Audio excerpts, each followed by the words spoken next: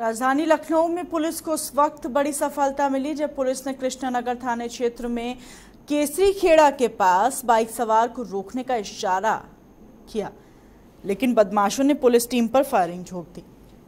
जवाबी फायरिंग में 3 बदमाश घायल हो गए, जबकि 2 पुलिसकर्मी भी गोली लगने से घायल हो गए। सभी घायलों को अस्पताल में भर्ती कराया गया, जहां उनका इलाज किया जा रहा है। मुठभेड़ में बदमाश के पास से तमंचे, रिवॉल्वर और एक बिना नंबर की बाइक बरामद हुई। मुठभेड़ करने वाली पुलिस टीम को एडीजी जोन राजीव कृष्णा ने 25,000 रुपए का इनाम देने का ऐलान किया है।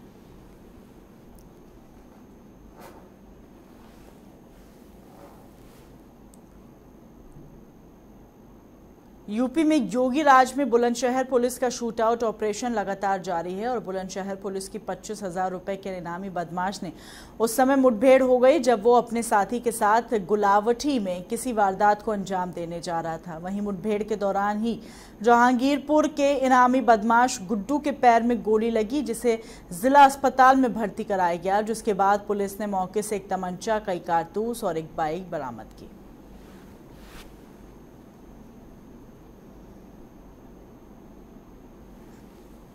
बुलेटिन में फिलहाल इतना ही, दीजिए इजाजत।